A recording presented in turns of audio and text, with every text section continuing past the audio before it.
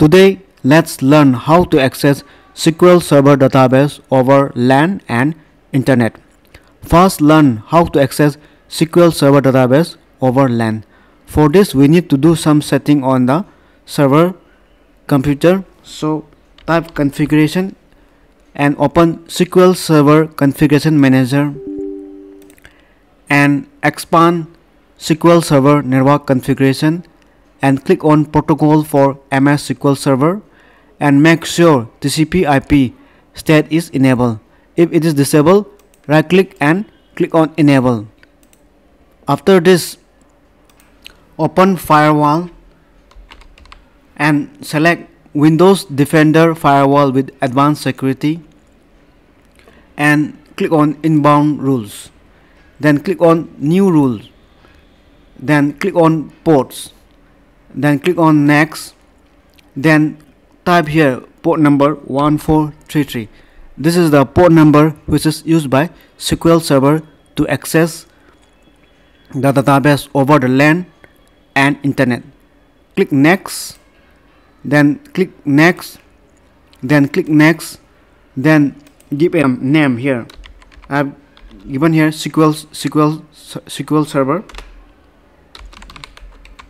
and click Finish. We are doing this so that firewall allows SQL Server to pass firewall and can establish connection and SQL database can be accessed.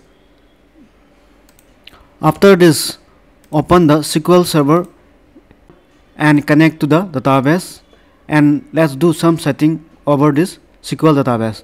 So right click the SQL Server and click on Properties and click on Security and make sure in server authentication check the SQL Server and Windows authentication mode.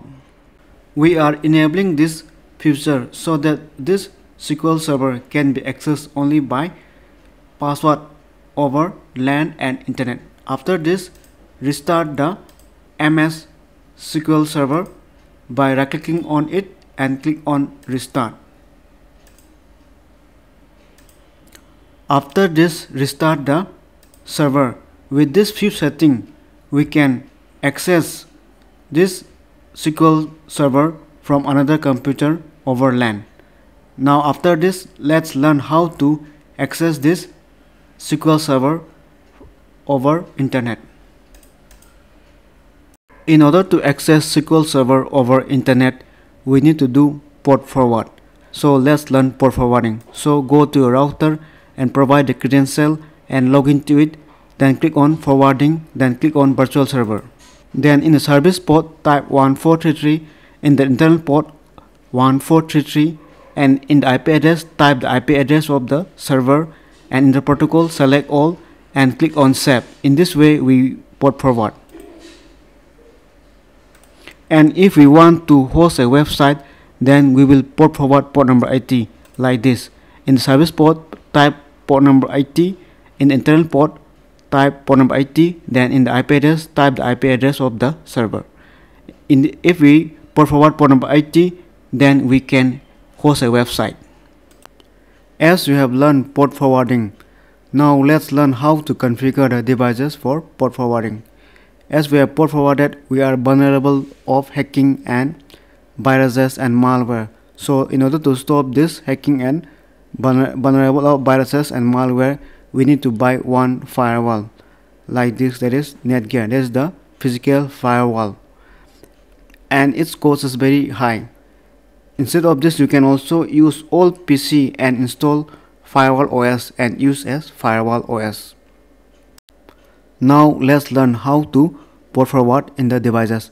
In the firewall, we have to port forward the IP address of this server. That is, I have port forwarded 192.168.2.100, which is the IP address of the server.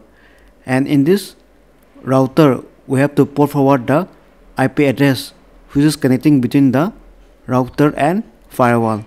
And this is the IP address which provide internet to this firewall. So we have to port forward the IP address which is connecting the router and the firewall.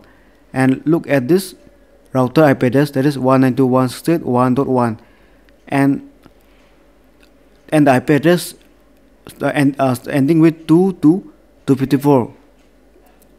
Any IP address starting from 2 to 254 can give internet, and I have chosen 192.168.1.50 so that I can get internet to this firewall. So this is the IP address which is providing internet to this firewall, and we have to port forward in this router.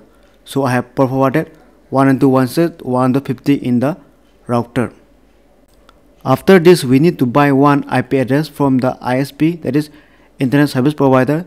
They will provide one public IP address, and by using this public IP address, we can access the SQL Server database from the server. Now let's learn how to wire between the devices.